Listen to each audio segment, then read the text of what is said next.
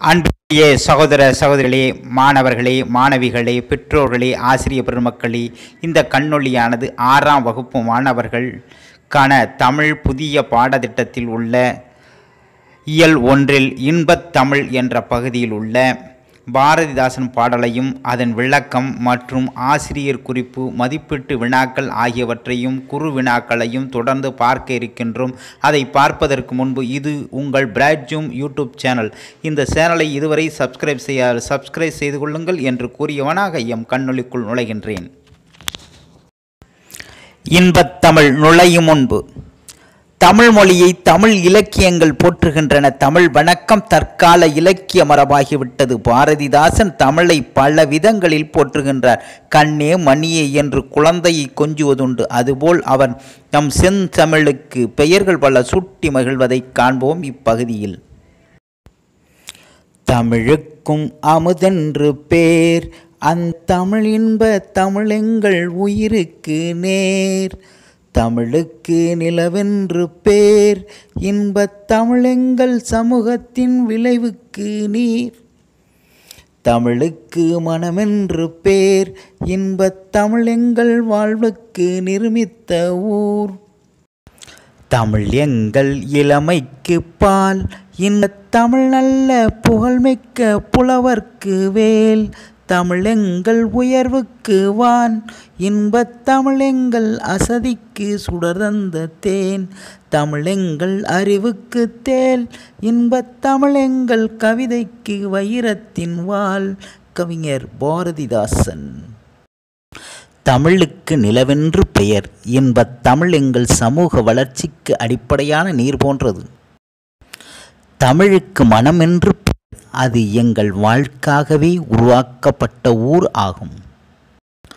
தமிழ் எங்கள் இளமைக்கு காரணமான பால் போன்றது. நல்ல புகழ்மிக்க புலவர்களுக்கு கூர்மையான வேல் போன்ற கருவியாகும். தமிழ் எங்கள் உயர்விற்கு எல்லையாகிய வான் போன்றது. இன்பத் தமிழ் எங்கள் சோர்வை நீக்கி ஒளிரச் செய்யும் தேன் போன்றது. தமிழ் எங்கள் அறிவுக்கு துணை கொடுக்கும் தோல் போன்றது.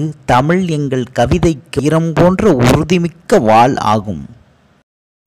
சொல்லும் பொருளும் நிருமித்த உருவாகிய விளைவு, விளைச்சல், சமூகம், மக்கள் குழு, அசதி, சோர்வு. நூல்வெளி. பாரதிதாசன் இயற்பியர் சுப்புரத்தினம். பாரதியாரின் கவிதைகள் கொண்ட பற்றின் காரணமாக தம் பெயரை பாரதிதாசன் என மாற்றிக்கொண்டார். தம் கவிதைகளில் பெண் கல்வி, கைம்பெண் மறுமணம், பொது உடைமை, பகுத்தறிவு முதலான புரட்சிகரமான கருத்துக்களை உள்வாங்கி பாடியுள்ளார். எனவே இவர் புரட்சி கவிஞர் என்று போற்றப்படுகிறார். இவரை பாவேந்தர் என்றும் போற்றுவர். கற்பவை கற்றபின். 1. இன்பத்தமிழ் என் பாடலை இனிய ஓசையுடன் பாடுக. 2. தமிழை அமுது, நிலவு, மனம் என்று பெயரிட்டு அழைப்பது பற்றி உன் வகுப்பறையில் கலந்துரையாடுக. எடுத்துக்காட்டு: தமிழே உயிரே வணக்கம். தாய்ப்பிள்ளை உறவம்மா உனக்கும் எனக்கும். தமிழே நீ இல்லை என்றால் அத்தனையும் வாழ்வில் கசக்கும் புளிக்கும். தமிழே உன்னை நினைக்கும் தமிழன் என் நெஞ்சில் இனிக்கும். கவிஞர் காசி ஆனந்தன். மதிப்பீடு. சரியான விடையை தேர்ந்தெடுத்து எழுதுக. ஏற்ற தாழ்வற்ற அமைய வேண்டும். ஆ சமூகம், ஆ நாடு, இ வீடு, இ தெரு. சரியான விடை ஆ சமூகம். வீழ்ச்சி. ஆ கோபம், இ வருத்தம், இ அசதி. விடை இ அசதி. வினா 3. நிலவு பிளஸ் என்று எம் சொல். ஆ நிலவென்று, ஆ நிலவென்று, இ நிலவன்று, இ நிலவு என்று. விடை ஆ நிலவென்று. வினா 4. தமிழ் எங்கள் என்பது எழுத கிடைக்கும் சொல். ஆ தமிழங்கள், ஆ தமிழெங்கள், இ தமிழுங்கள், இ தமிழ் எங்கள். விடை ஆ தமிழெங்கள். வினா 5. அமுதென்னும் சொல்லை பிரித்து எழுத கிடைப்பது. ஆ அமுது பிளஸ் தென்று, ஆ அமுது பிளஸ் என்று, இ அமுது பிளஸ் ஒன்று, இ அமு பிளஸ் தொன்று. விடை ஆ அமுது பிளஸ் என்று அமுதென்று. வினா 6. செம்பயிர் என்னும் சொல்லை பிரித்து எழுத கிடைப்பது.